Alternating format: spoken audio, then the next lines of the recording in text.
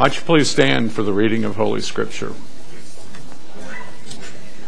Our first reading is taken from Romans 8, 1-4. Therefore, there is now no condemnation for those who are in Christ Jesus, because through Christ Jesus, the law of the Spirit who gives life has set you free from the law of sin and death. For what the law was powerless to do, because it was weakened by the flesh, God did by sending his own Son in the likeness of sinful flesh to be a sin offering. And so he condemned sin in the flesh, in order that the righteous requirement of the law might be fully met in us, who do not live according to the flesh, but according to the Spirit. And then furthermore, verses 31-39. What then shall we say in responses to these things? If God is for us, who can be against us? He who did not spare his own Son, but gave him up for us all, how will he not also, along with him, graciously give us all things? Who will bring any charge against those whom God has chosen? It is God who justifies. Who then is the one who condemns? No one. Christ Jesus, who died, more than that, who was raised to life, is at the right hand of God, and is also interceding for us. Who shall separate us from the love of Christ? Shall trouble, or hardship, or persecution, or famine, or nakedness, or danger, or sword? As it is written, for your sake we face death all day long. We are considered as sheep to be slaughtered. No, in all these things we are more than conquerors through him who loved us. For I am convinced that neither death nor life, neither angels nor demons, neither the present nor the future, nor any powers, neither height nor depth, nor anything else in all creation will be able to separate us from the love of God that is in Christ Jesus our Lord. And lastly, Acts chapter 10, verse 15. The voice spoke to him a second time. Do not call anything impure that God has made clean. This is the word of the Lord. Thanks be to God. Amen.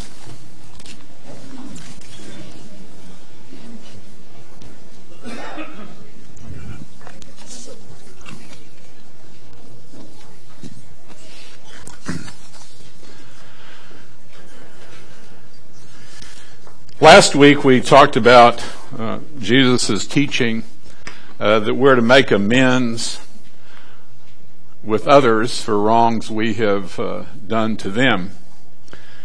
And my first inclination this week was to follow with a sermon on our forgiving wrongs that have been done to us. But God put something else on my heart. At least I pray it was God. Early in the week, my morning devotional noted what the author felt is the almost universal inability of people to forgive themselves. And the next day, a book on prayer that I'm reading talked about those who struggle with feelings of shame and self-hatred. And then I stumbled on a message from Charles Stanley about self-forgiveness. And those triggered in me a memory of something I read almost 20 years ago now. It's a quote from a psychologist and Christian named Carl Jung. It's about living the Christian life. And he said this, that I feed the hungry, that I forgive an insult, that I love my enemy in the name of Christ, all these are great virtues. What I do to the least of my brethren, I do to my Lord. But what if I should discover that the least among them all, the poorest of all the beggars, the most impudent of all the offenders, the very enemy himself, that these are within me, and that I myself stand in need of the alms of my own kindness, that I myself and the enemy to be loved. What then?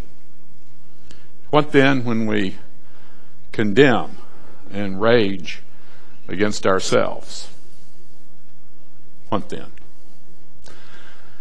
Our third sermon in this series on success in the eyes of God is about forgiving ourselves. Might we join in prayer? Dear risen Lord, may your risen word take flesh this day among us. Lift our hearts today with the truth of your grace and your love. Show us this day the breadth and depth of your grace among us and your love for us. In your holy name we pray. Amen. One of the Olympic stories that stands out in my mind concerns a figure skater named Michelle Kwan. Michelle, she actually has earned more medals than any American figure skater. But she never won an individual gold medal. And she was heavily favored to win one in 1998. And of course, even though she was quite young then, still in her teenage years, she had worked long hours most days of the week and had given up things that most teenagers take for granted to train toward that goal. And she received, as the media is wont to do, a lot of hype about being such a clear favorite. And she did skate well, but she lost to a young lady named Tara Lipinski. And afterward, of course, the microphones came, and she was crying. She was very graceful in the defeat, and she congratulated Miss Lipinski on winning. And then right after that, she spoke to her coaches and her family, and she thanked them and told them that she loved them. And then she said in a voice, it was really so quiet as a whisper that you almost had to lip read it. She said, "I hope you can still love me." You know, she had risen really to the height of all her work on a world stage and was still unsure about herself and thought that her love depended on a piece of metal or the judgment of others. And I pray that she and each of us might come to base our view of ourselves and our worthiness on God's view of us.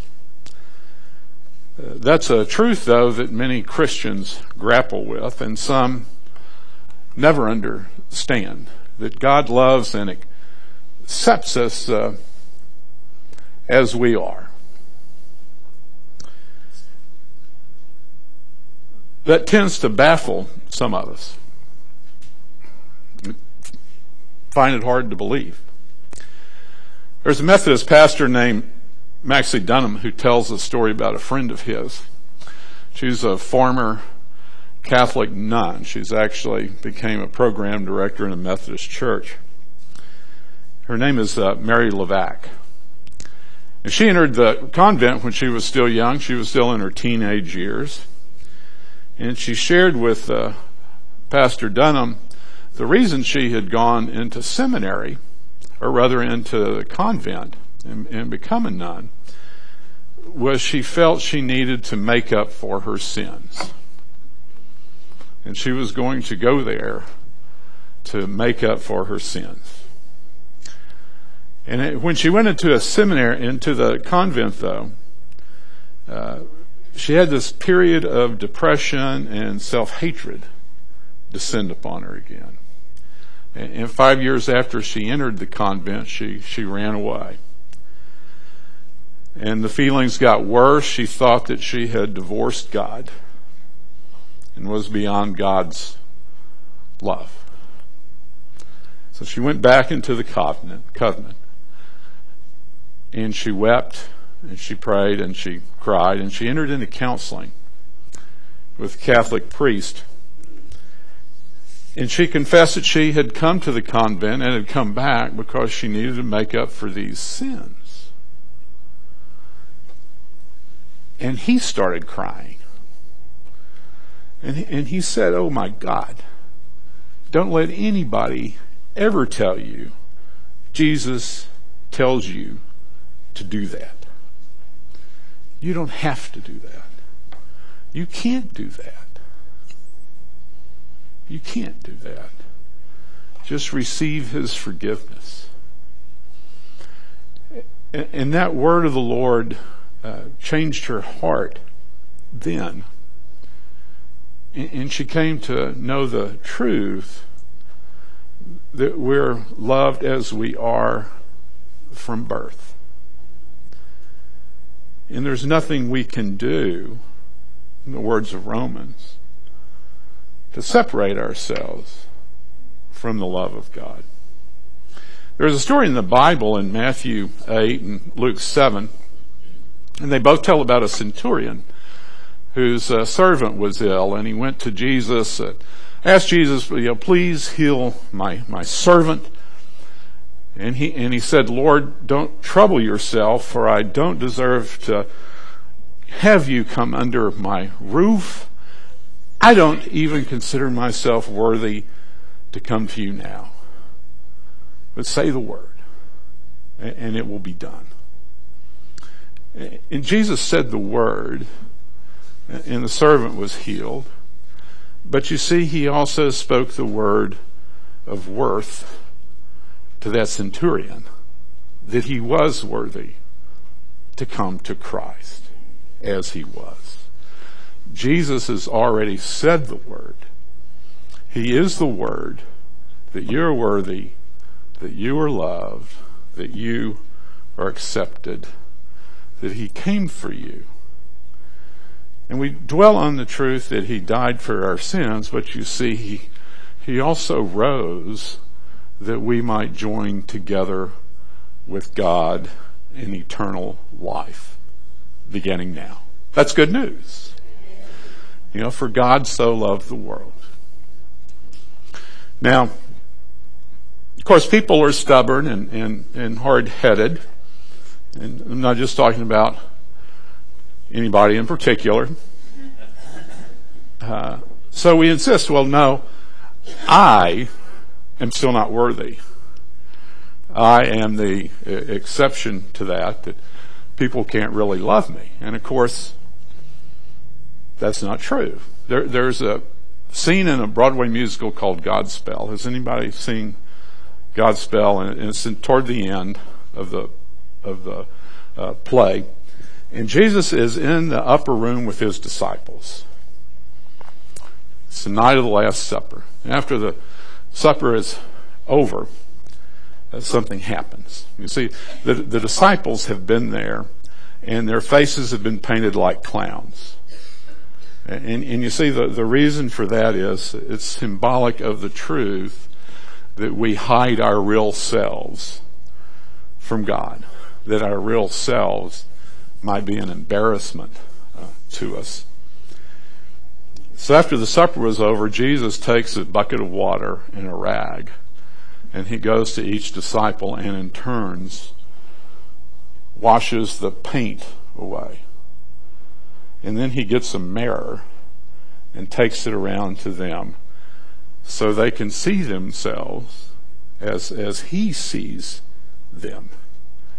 And then he hugs each of them, showing vividly, I think, God's acceptance of them who were shortly thereafter even going to abandon him and run away and desert him. And he still loved them. They don't have to wear false faces. They don't have to hide their inadequacies. And neither do we before God. See, we don't have to play pretend. God loves and accepts us just as we are. That's even in spite of the American obsession with looks and youth and smooth, unwrinkly, unpimpled skin and rippling muscles like these guns here. Right? See, God's love even includes us at our worst. God has taken the worst humankind could do and the worst we can do and buried it in a tomb and rise again. That's the core truth of the Christian message, that in this world of so much darkness, that the love of God shines out and triumphs over all for eternity. If there's something you have said or done that clings to your soul like Velcro, that withers it to a virtual non-existence, God forgives that. There's a woman, a parent, who had the worst thing happen to her that a parent can imagine. She and her husband were at a lake one weekend, and they were with their 3 young children. They were water skiing, and she was driving the boat. And one of her sons was being pulled, and he fell. So, she circled back around to pick him up, and as he was getting in, she inadvertently fell on the throttle. You don't have to describe what happened, but he didn't survive. And she couldn't function after that. And she had to be hospitalized. And when she got out, she still had this shock and guilt that was just with her, just now part of her being. And she went into the minister, and an interesting thing happened there. She said, I can't go on like this. I need to die. I can't forgive myself. He said, you're right. You cannot forgive yourself. You'll never be able to do so.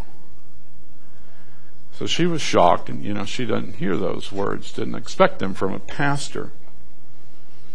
And she said, what do you mean I can't forgive myself? Like never? And he said, that's right. Never. You'll never be able to forgive yourself. And he said, but you can receive God's forgiveness. See? And that will set you free. I pray that she did. You see, God loves us and accepts us as we are, and forgives the worst we can do, when we turn to Him. God loves and accepts and forgives the totality of us. Our greatest strengths, our worst weaknesses, our most heinous of sins. We have to dare to believe. If you struggle with that, if you struggle with loving yourself, dare to believe words like St. Paul said. He said, if anyone is in Christ, they are a new creature, and the old has passed away. God was in Christ, he wrote, reconciling the world to himself, not counting their trespasses against them. Dare to believe the words of Christ. He's the one who said these words. For God so loved the world that he gave his only begotten Son, so that whosoever believes in him will never die, but will have eternal life. And Paul adds, there's absolutely nothing you can do to separate yourself from God's love. The only thing you can do, and too many do it, is you shut your eyes to the truth. We're accepted. We're loved. We're forgiven. Our call is to believe, to forgive ourselves, to accept ourselves, and to live as one of God's beloved. Let's pray. Holy God, we give thanks for life, for love, for grace, for acceptance, for forgiveness. Help us to believe where we do not believe. Help us to not cripple ourselves with self-hatred or limitation, but to live to the fullest as your redeemed and beloved children. Amen.